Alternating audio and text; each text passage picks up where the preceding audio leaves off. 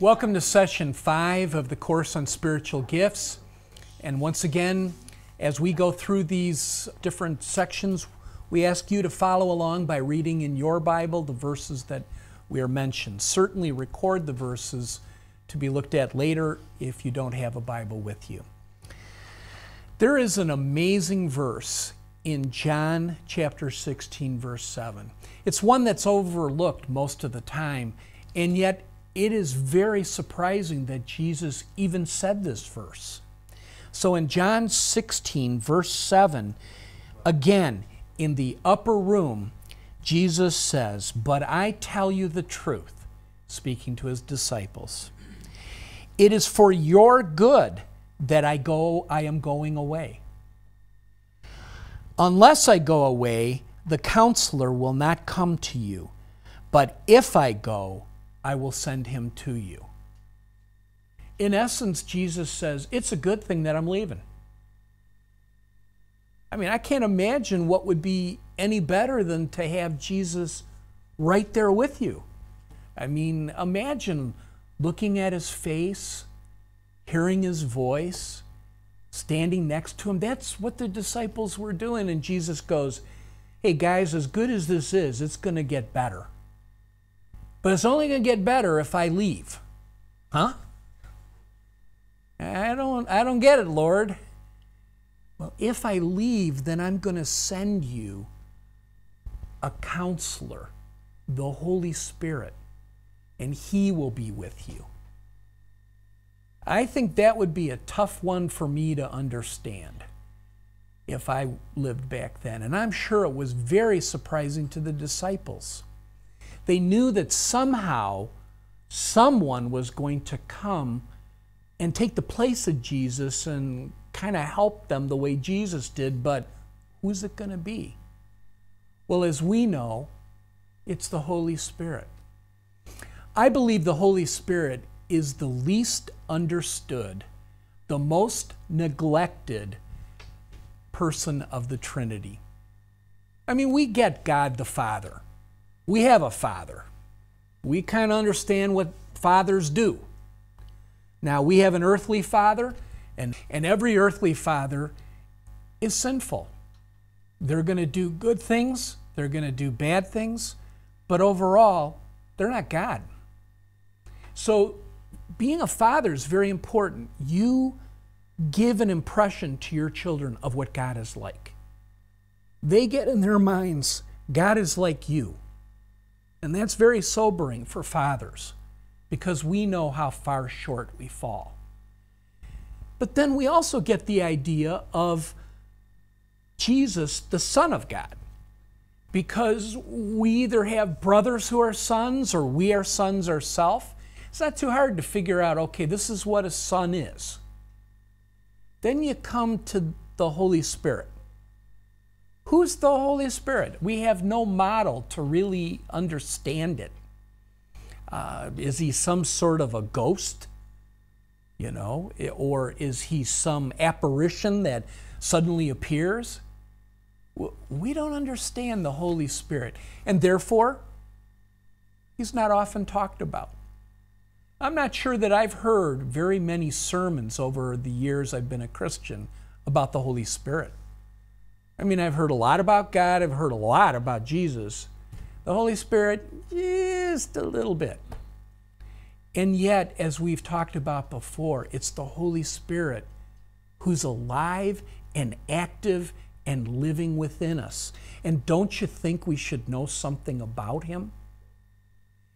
And since the Holy Spirit is the spiritual gift, we really should know a lot more about him than we do. So just briefly, what does the Holy Spirit do? Well, at the moment you accept Christ, he comes and he indwells you. He lives within you. He is literally the person that we talk about who you open your heart to. Now, often we'll say, you know, to little children that you should open your heart to Jesus.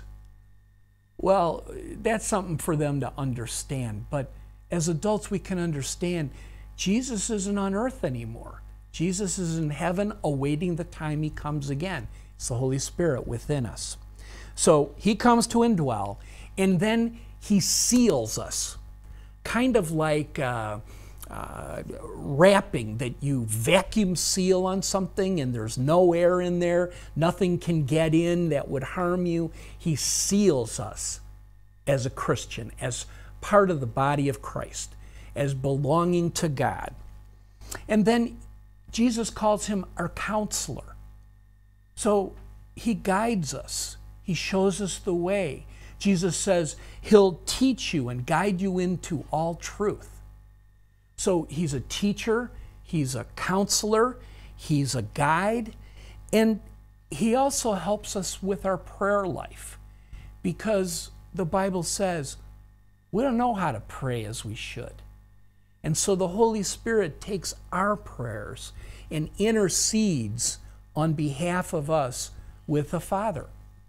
So he helps us in our prayer life. But the most important thing that the Holy Spirit does is he's the source of the power to live the Christian life. You can't live the Christian life in your own strength. I can't live it in my own power. And when I do, I fall flat on my face. I stumble, I fall, I make a mess of it. It's only when the Holy Spirit has control of my life and it's his power pouring out of me that I really can live the Christian life. You see, it's all about our relationship with Jesus through the Holy Spirit. It's all about relationship. And there's a very important passage that talks all about relationship in John chapter 15, verses 1 through 5. And in there, he compares our life to being vines and branches and where we get our energy. In verse 1 through 5, he says, I am the true vine, and my Father is the gardener.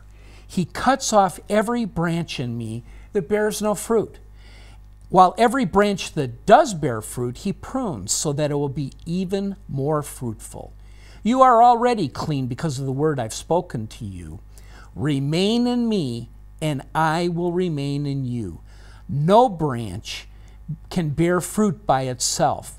It must remain in the vine. Neither can you bear fruit unless you remain in me. And then we come to maybe the most favorite part of this passage. I am the vine. You are the branches. If a man remains in me and I in him, he will bear much fruit. Apart from me, you can do nothing. It's as though when we're plugged into the wall, we have power. When we're connected, like a grape is connected to the vine that's connected to the branch, there's power flowing. It doesn't have to try to grow. The nutrients flow through the branch, down the vine, into the fruit, which grows. So when we're plugged in, we just grow naturally. We become more like Jesus. But when we sin, when we head our own direction, boom, it's like getting the plug out of the socket. We no longer have any more power. We need to remain connected to the Holy Spirit in order for us to be able to live the Christian life. When we don't, we live what's called a carnal life. We're living our own life on our own, by ourselves, apart from God, separated from Him as we were before.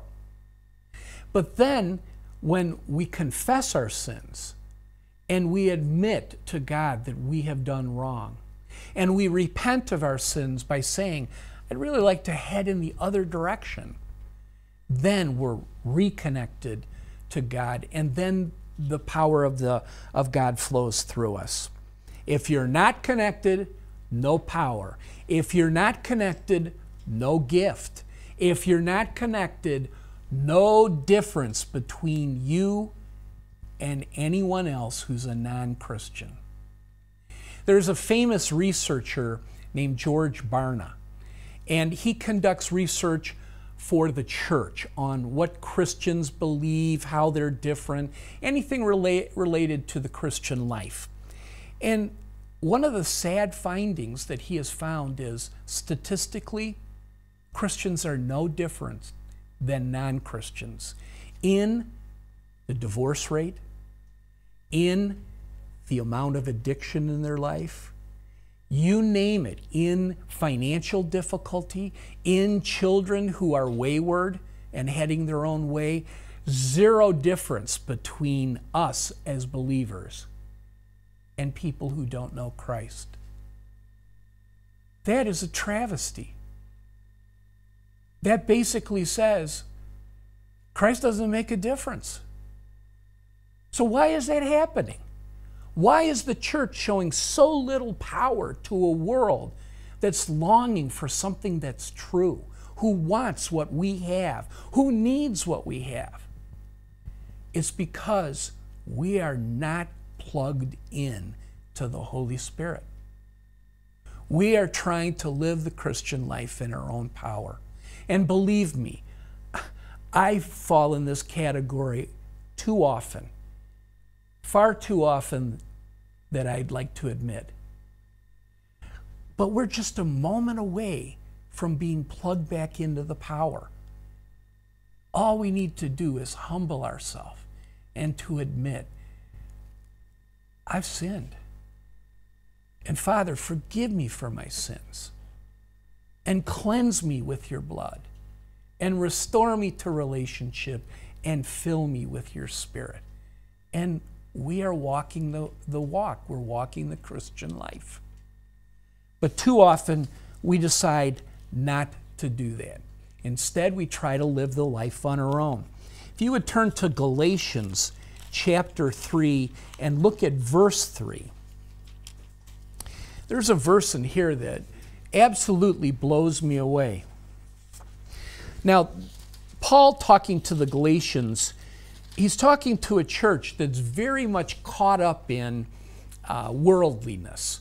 They're not really living for God. They're trying to please God by doing good things. And in verse 3 of this chapter 3 of Galatians, Paul writes, "Are you so foolish? After beginning with the Spirit, are you now trying to attain your goal by human effort?" And Paul says, you guys are crazy. What are you doing? You're trying to live the Christian life in your own power. Can't be done. Can't be done. And then, without going to the verse, you probably have heard this verse, Zechariah chapter 4, verse 6. "It's not by strength, nor by might, but by my Spirit, says the Lord." What he's saying is, it's not your strength that'll do it. It's not the might that you have that will let you live a different kind of life. There's only one way, by my Spirit. Only by my Spirit. So if you look at your life and you say, man, I don't feel any different than my friends. I remember when one of our presidents ran for office, he ran under this banner to Christians. Is there enough evidence in my life that I'm a Christian that I would be convicted in a court of law? Is there enough evidence in my life, in your life, that you're a Christian? That if that was illegal, you'd be convicted? And sometimes I have to say no. And so what's the answer? The answer is the relationship. We can't walk with Christ on our own power. We can only do it in the power of the Spirit.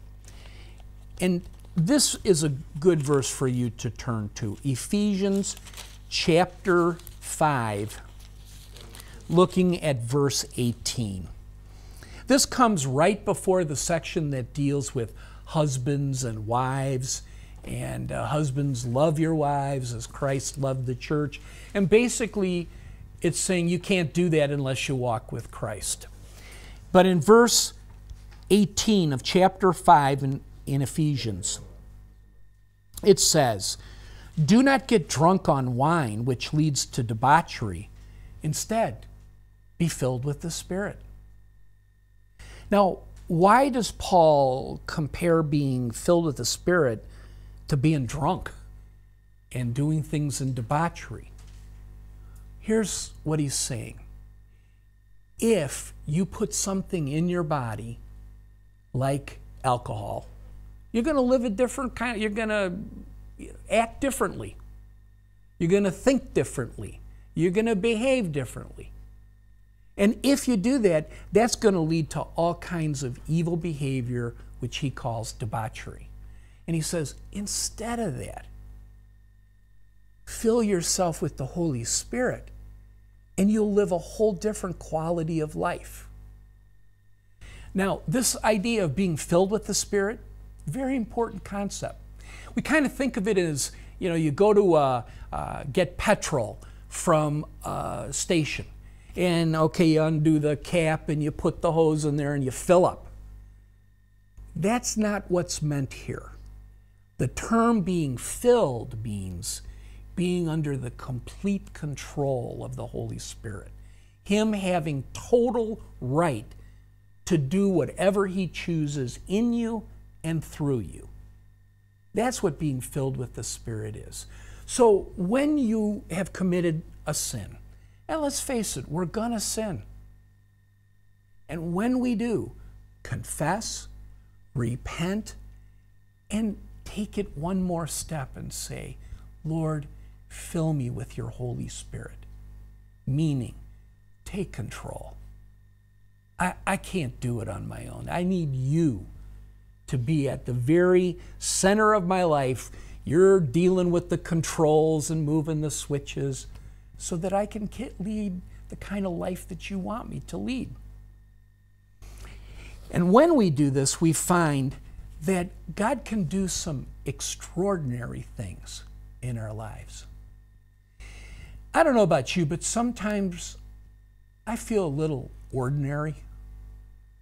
I look at people like Billy Graham, people like Mother Teresa, my own pastor, your own pastor. I look at these people and I go, I could never be like them. I'm just an ordinary person. Well, guess what? So were they. When we read about the Apostle Paul, he wasn't the Apostle Paul until God got a hold of his life. David, King David, he was a shepherd until God got a hold of his life. There is no such thing as an ordinary person when we serve an extraordinary God. And God can do and does extraordinary things through ordinary people. And what's the difference? It's that we're connected in a relationship with him, like the vine is to the branch, like the plug is to the wall. He's our power source. TVS Seminary is a great way to invest in the kingdom of God. Please consider making a donation to support this effective educational and outreach ministry today. We exist upon your gracious giving. Please donate to support TVS Project's continuation and growth. For more information, visit tvsseminary.com. One final verse to look at, which is the heartbeat of the gospel, which Paul pours out. This is what I want to have happen in my life. Look at Philippians chapter 3. If there were ever a passage that says, this is how you should live the Christian life, or this is what I want, these are the verses. Chapter 3, verses 10 and 11. Right before this, Paul has basically said, I may have accomplished a lot in my life, but I consider it all worthless compared to the greatness of knowing Jesus. And then he cries out, I want to know Christ. I want to know the power of his resurrection and the fellowship of sharing in his suffering, becoming like him in his death, and so somehow to attain to the resurrection from the dead. He says, this is what I want my life to be. First and foremost, I want to know Jesus. And he doesn't mean, I want to know a lot about him. You know, I want to study the scripture and have all the facts and all the information. He means, I want to know him personally, in a real relationship. He says, I long for that. That's number one. And number two, he says, and I want to know the power of the resurrection. The same power that literally raised Jesus from the dead. I want to know that kind of power in my life. I want to know resurrection power. I want to know extraordinary power that I can't explain, that I can't take credit for it. Give me that power. And here comes the part we don't like. Because I kind of like knowing Jesus. I'm all in favor of having the power of the resurrection. But then he goes on and he says, and the fellowship of sharing in his suffering. Oops. Not so sure I like that suffering part. You know, that's kind of... But as we've talked about before, it's only through pain that we experience the joy of God. I shared my story earlier where tremendous pain in my life, the loss of my spouse. And yet now I can look and I can say, by sharing in suffering to just a small degree to what Jesus did, I feel real fellowship with Christ. And I see how he has worked in my life. If you seek to avoid suffering in your life, you'll never grow. Not to mention the fact you'll never be able to avoid suffering. If you have not had something really bad in your life, wait. It's part of living. And that's where it separates the true believers from those who are the pretend believers. So suffering comes. It isn't that you want it, but when it comes, it's an opportunity to grow in Christ. And then he goes on and he says, becoming like him in his death, being like Jesus. And when Jesus died, he gave it all. He was willing to die for a greater good.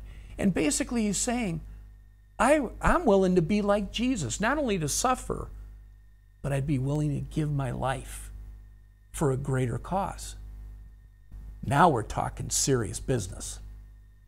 And then finally he says, and someday to enjoy the resurrection from the dead. And actually what he says, and so somehow to attain the resurrection. And what he means here is, in a way I don't understand.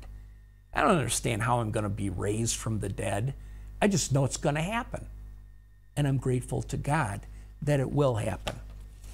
When you are connected to Christ and you know him, and when you are connected, the power will flow. You can face the suffering. You will, in fact, become more like Jesus, and you will be with him forever. And that forever doesn't depend on what we do. It depends on who we know. You know, the most wonderful thing about the Christian life is it's not what we do. It's who we are. It's not about how competent we are. It's about our character. It's not about how good we are, how many people we've touched, how many people are different because of our lives. None of that matters. Number one concern in God's existence is, who are you as a person? Who are you becoming as a person? And for that, we need to turn again to Galatians for one final verse in Galatians chapter 5, verses 22 and 23. And again, I'm sharing verses that are very familiar to people, but very important. God says character always trumps competence. Character is always more important than competence. Who you are, number one. What you do, number two, in terms of God's priority. And how would we know that we're growing in character? God tells us.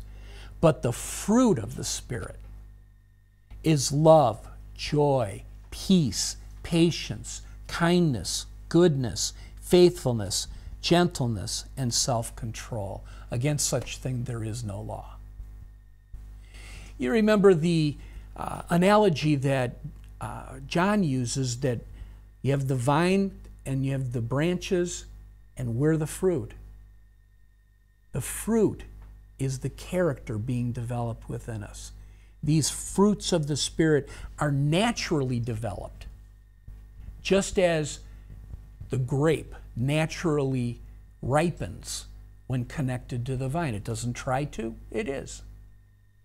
So as we continue our study of spiritual gifts, the most important thing is the Holy Spirit and our relationship to Him and what He's doing in us first, and then what He's doing through us.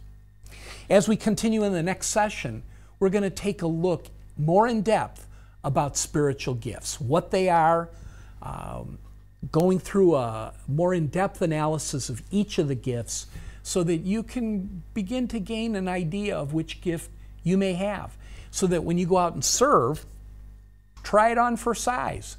Much like you go to the store and you try on a shirt or you try on some slacks. Go out and try the gift. And if that doesn't work, try another gift and see how that works until you know which gift it is.